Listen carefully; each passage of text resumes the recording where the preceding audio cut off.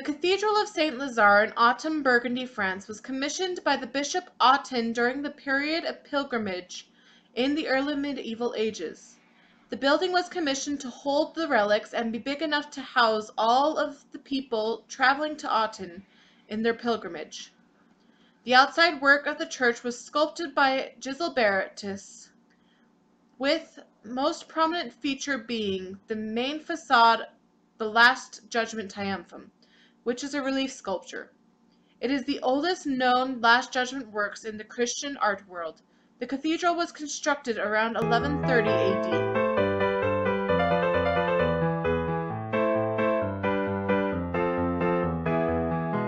The mass of the Triumphant facade is so heavy that it required twice the number of lintels to support the work. On the left side of the sculpture is the ascent of the righteous into heaven. On the right side, the demons are seen dragging, pushing, and pulling people into the Leviathan, which was considered the mouth of hell during this time period. In the center of the facade, Christ is sitting constructed in perfect symmetry, and at his side, his mother Mary and his apostles, and Enoch and Elijah are seen with him. Christ's arms are open wide in an inviting gesture, welcoming all those who come to see the relics in the cathedral. In an arch around Christ is a phrase in Latin telling the viewer that Christ will judge all men according to the just crown he wears, and those who do not follow his rule will be punished.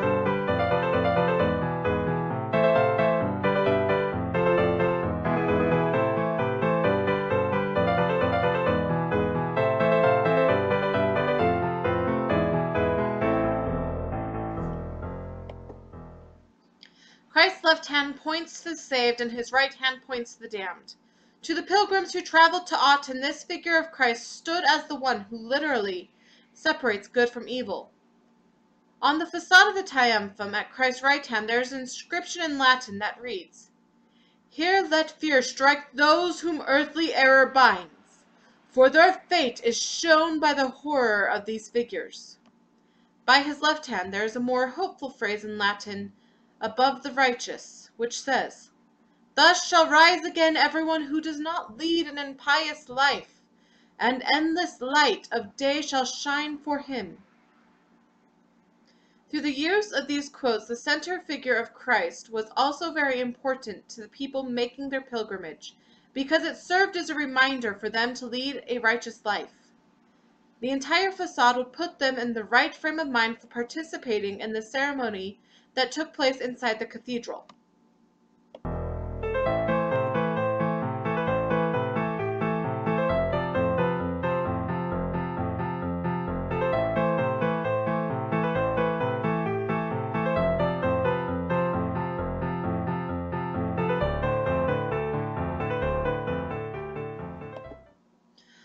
On the left side of the sculpture, the gates of heaven are depicted with St. Peter allowing souls of the just entrance into heaven. Among the souls being allowed into heaven are people who made the pilgrimage to see the relics. This is symbolized by the figures carrying bags with shells on them, which is the type of bag many pilgrims had with them. Interspersed among the people are angels that are helping them reach the gates of heaven.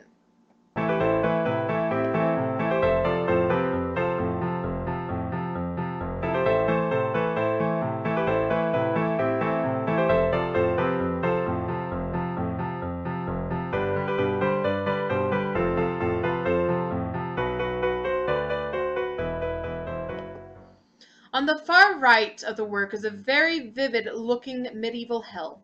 The damned are all stripped naked, stripped from all their earthly riches. Many figures are being pulled by demons into the Leviathan. There is a figure of a man being pulled by the head into hell, while those around him watch in terror.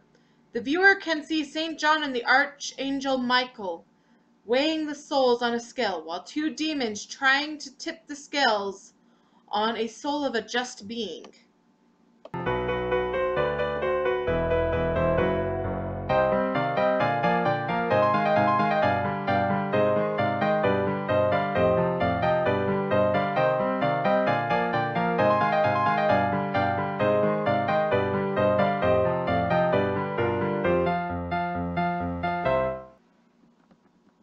The Last Judgment Triumphum showed the people coming to Autun to see the relics and pay tribute to the church.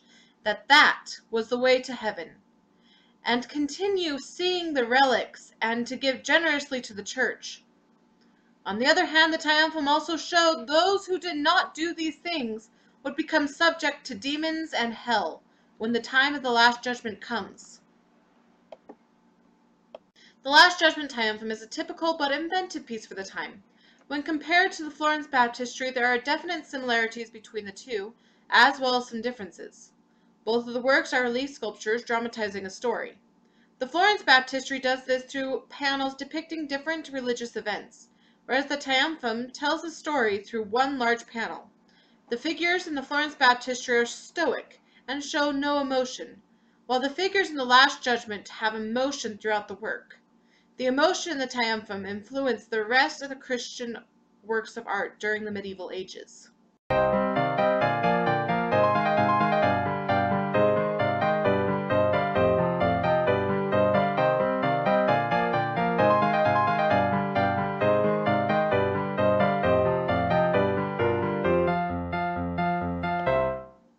The Last Judgment Triumphum is important to the history of medieval era for many reasons.